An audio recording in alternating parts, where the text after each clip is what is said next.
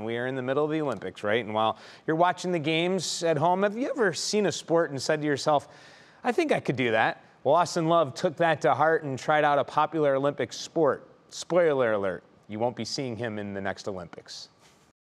So every Olympics, I watch sports that I just simply have no idea what's going on. Today, I'm taking the initiative to learn one of those sports. Beautiful world of fencing. On guard. Is that pirates or is that fencing? Yeah, we're gonna figure it out.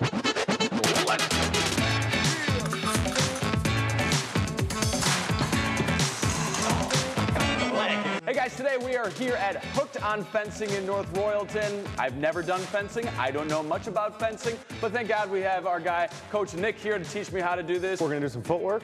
Okay. We're gonna be moving around the strip, keeping distance, and working on trying to hit the other person, basically. Trying is the key word there. But where did fencing come from? Not only is it one of the original and oldest Olympic sports, its origins can actually be traced back centuries. Basically, its history is the same history as sword fighting. So just like people used to duel, we're doing that today, but safely. Hopefully, I like safely. That's the correct word. I do not want to be cut in half today. In order to avoid that, I got all geared up. But before I head into battle, I had to learn the basics, like advances and retreats. It's a little limbo we got going on here. Okay. That's right. As well as lunges. Cool. And finally, we worked on parrying the blade, or also known as blocking. I'm feeling alive. With this very minimal knowledge and skill set, for some reason I thought it would be a good idea to go into battle. All right, Nick, thank you so much for the training. I think I'm ready to take someone on. Who do you got in mind? All right, we're gonna be fencing Fritz over here. Fritz?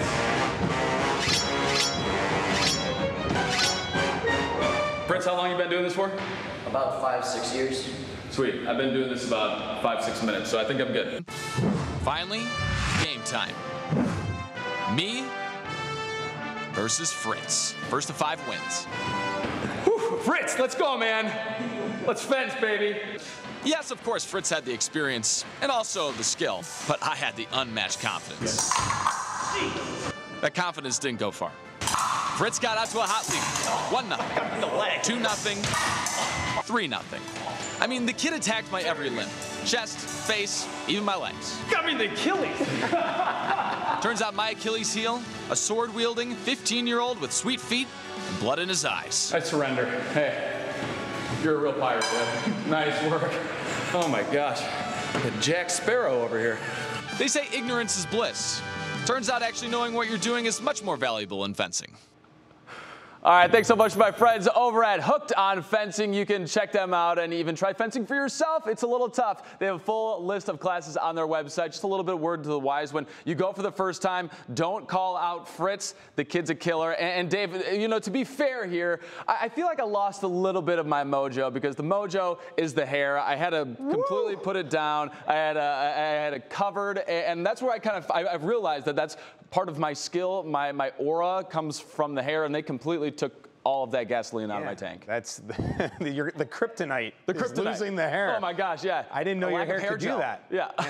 By the way, my new best friend, Fritz. Yeah. I tell you, that was excellent. How many people probably thought that was going to be me on the other side? Yeah. Well, maybe, hey, Dave. I thought you might bring a foil out right here. Let's do it, baby. Yeah. All right. I'm left-handed. Yeah, okay, you're left-handed. They say lefties do have an advantage, so maybe next week. Dave. All righty. Yeah, we'll be looking forward to that. Dave against Austin. Thank you.